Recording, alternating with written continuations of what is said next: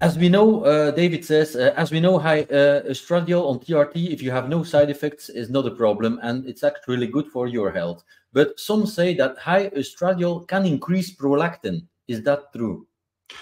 So there's no such thing as high estrogen side effects, so to speak, or symptoms. I mean, again, if your androgens are optimal, then estrogens are self-regulated.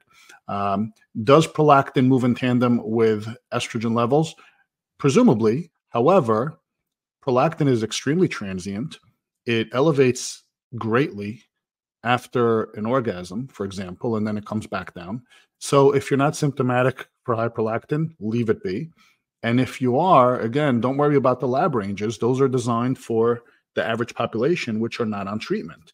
So, if you're triple the high end of the range, prolactin's 40, 50, then assess what's going on. And you can use, a little bit of P5P if you want to try to reduce it in a non-pharmacological over-the-counter way. If your prolactin is extremely elevated, like 100 plus, then you should be referred for an MRI and rule out a benign pituitary adenoma.